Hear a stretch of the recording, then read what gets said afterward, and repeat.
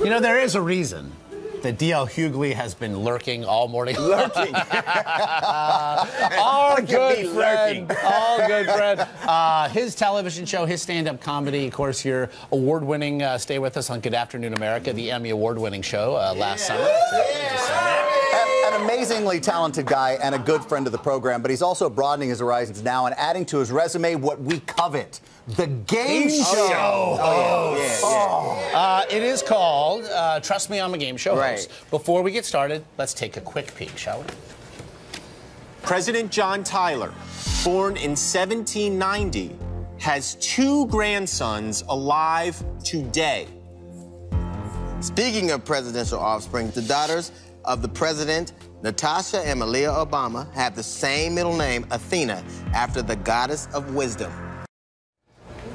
It's the John Tyler question. I know that's true. I only know when they tell me it's true. I'm too busy lurking right now. No, so that's the idea, is that you're both trotting out statements that one's true, one's false, and they've got to pick. But when they'll both sound really plausible or they'll both sound implausible. One of them is always true. And it was the only job I could lie to people's face and not be a congressman. So, no, let me just tell you, and pulling off the white suit, you look amazing. Thank you, man. In that with the dark shirt. That is an amazing thing. All right, so is it more fun? I mean, does the audience? I'm thinking they are like hysterical. Well, yeah, but what happens is everybody thinks that they know who's lying. Everybody always has a sense they have a good BS detector, and it's just hard to get your footing under you because one time I lied, one time he lied, one time, so it's really kind of hard to find out when we're telling the truth. But there's a code, right? Don't you lie twice, then tell the truth once, so I can count this out. You would think. All right.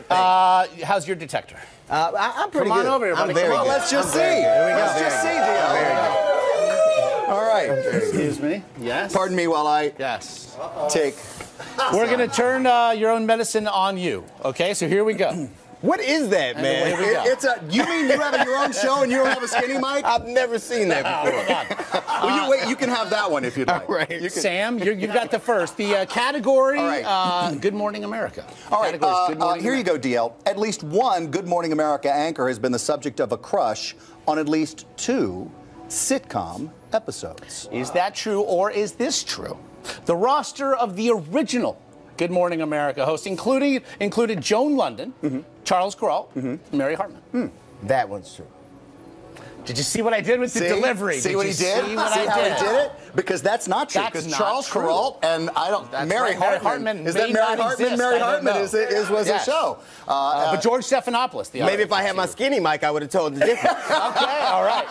Well, next up then. Okay, next up. Here we go. Dancing with the Stars. I don't want to hear this. Okay, come on. You had such a great time.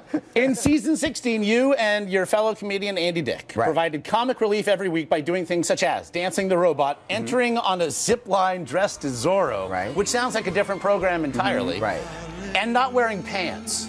All right, or by season 16, a total of 3 Olympic medalists, 3 NFL stars, and 3 soap opera stars had won a Mirrorball trophy. Wow.